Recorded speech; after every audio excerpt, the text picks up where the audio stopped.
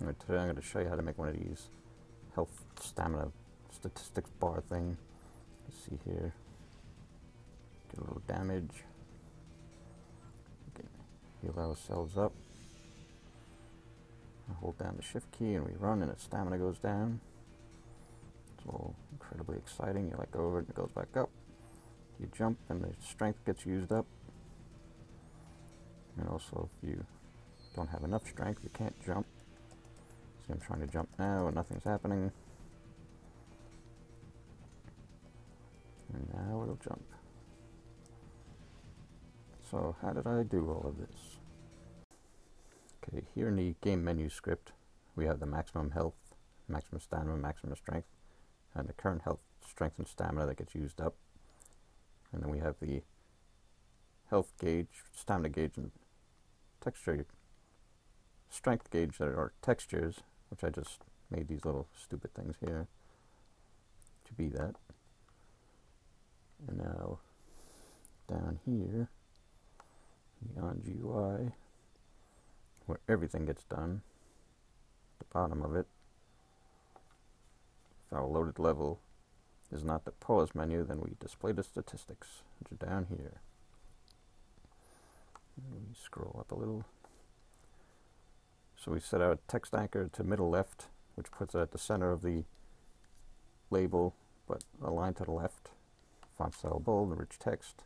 And we make a group 10 pixels down and 10 pixels over, 250 by 105, arbitrary, didn't mean anything, I just came up with it.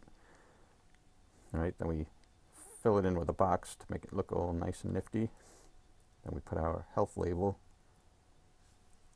and then we draw the texture, which is 120 wide by, then we multiply it by the current health and the maximum health. So if the current health is 0, that would make this 0, so 120 times 0 equals 0, so the health bar would be gone. But if the current health equals maximum health, then that would be 1, and 120 times 1 equals 120, so it would be full. So if this is halfway, it'll make a half a bar.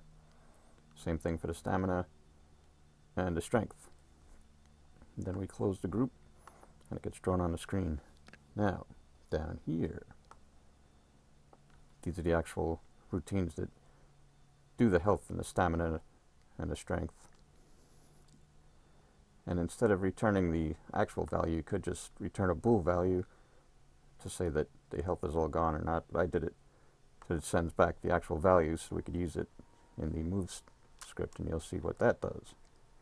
But here all we do is we add the health to the current health, and if it's less than 0, then we make it 0, and if it's greater than the maximum health, we set it to the maximum health and return it.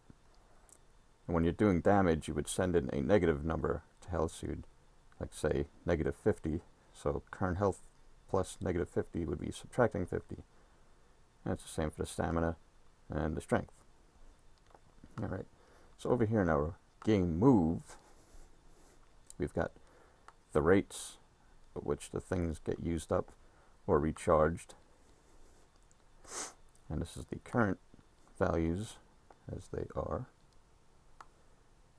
And down here, apply damage is called from the damager script, and all that is a trigger, sees if it's the player, and if it is, it calls that apply damage thing with our damage level 25. It would send in to here, and then it would call the do health of game menu over here and subtract that 50 and return it.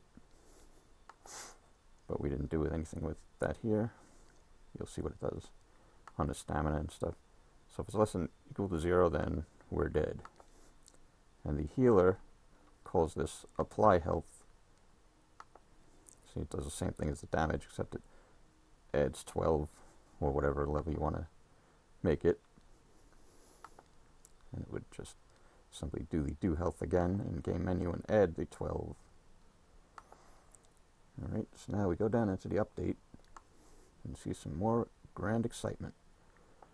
So here we are using the stamina with the run assist key, which is holding down shift. So as long as you're holding down shift and you're moving, which is z isn't equal to 0, it's going to subtract some stamina at the stamina rate And if the stamina is greater than 0, then it will run. But if it's less than or equal to 0, it won't do anything. So now if you're not pressing the run assist key and the stamina is less than the maximum stamina, it'll start to recharge it. So just recharge rate times the delta time. And then down here for jumping, if the input keys jump, then we check to make sure that there's enough actual strength to be able to do the jump. And if there is, then we subtract the strength from the current strength and jump. But if there wasn't enough and we're not jumping, then we recharge it. Alright, that's about it for that. Now for the stamina, as you saw when it was running in the game before, let's get this game going here, all kinds of excitement. You see when you're doing the stamina and I let it go while I'm still running, it goes up and down. I mean, it goes up. Now if I do this in this one, comment this out and put in this one,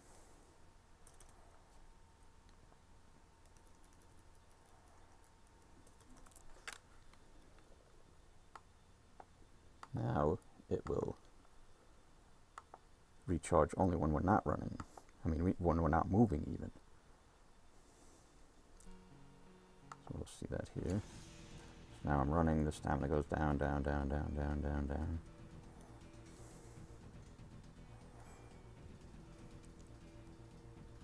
Right, almost run out of stamina. So we're out of stamina, we're moving, but it's not recharging. I've let go of the stamina key, it's still not recharging, but I stop moving, and there it goes. I start moving again, and it does not recharge.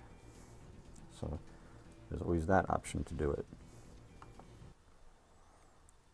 And in the healer and damager scripts, if you wanted to recharge and do damage continuously, you would put this on trigger stay.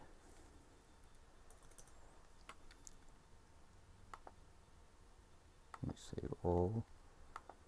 We go in here.